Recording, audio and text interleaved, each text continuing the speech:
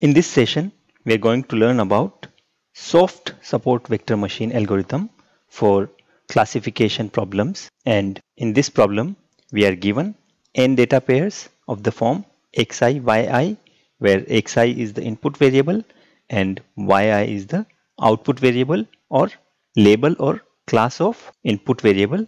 xi. And in general, xi will belong to d-dimensional space,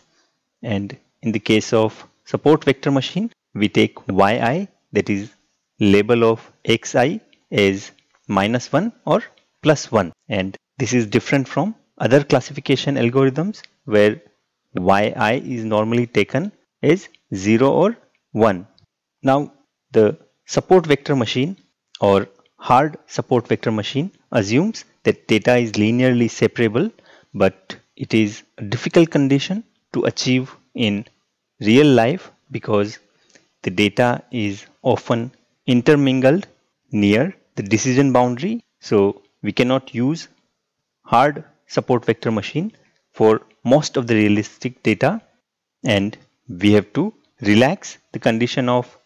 linear separability, and that algorithm is called soft support vector machine. The soft support vector machine algorithm incorporates relaxation in the linear separability constraint by modifying the objective function as well as constraint equation in alternate formulation of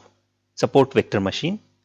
So in hard support vector machine algorithm, we want the data to be not only linearly separable, but we want all the data points in both the classes, say for example here the blue class as well as the red class, to be at least 1 unit distance away from our separating hyperplane, and that is achieved by scaling the normal vector and the constant b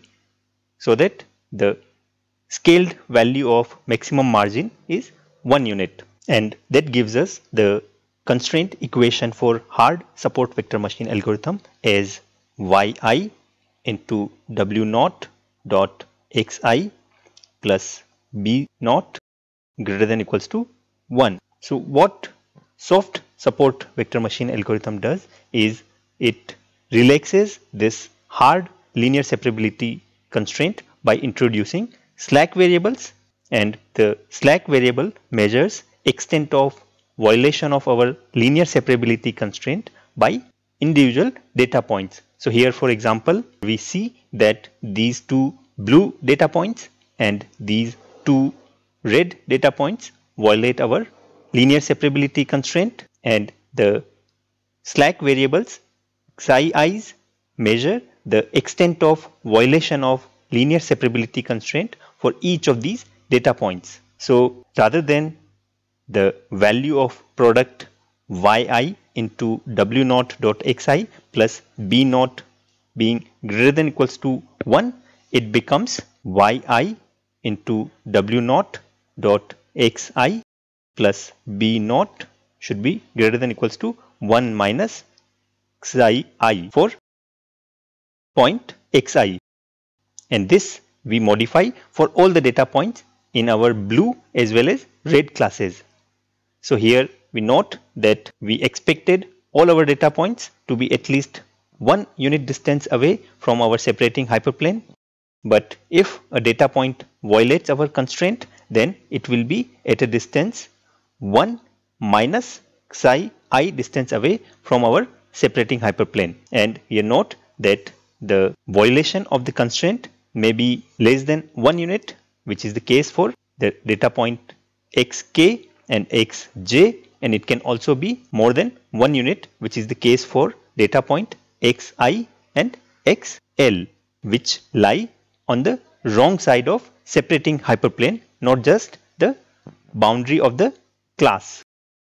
So with introduction of slack variable, we need to modify the objective function also for soft support vector machine to ensure that our hyperplane is selected such that the points can violate the linear separability constraint, but the extent of violation does not become too much. So we include the average of violation by all the points to our objective function. So we minimize lambda into magnitude of W squared plus average value of the slack for all the data point with relaxed linear separability constraint. And here lambda is a hyperparameter that controls the relative importance given to the hard SVM objective function as compared to the average of slack. So for example, for large value of lambda, the hard SVM part of objective function will be more important than the average of the slack. So the hyperplane will be less strict with the slack, whereas if lambda is small, then more importance will be given to average slack, and our hyperplane will be more strict with respect to violation of constraint, because we want to minimize our overall objective function. And the hyperplane thus obtained is called soft support vector machine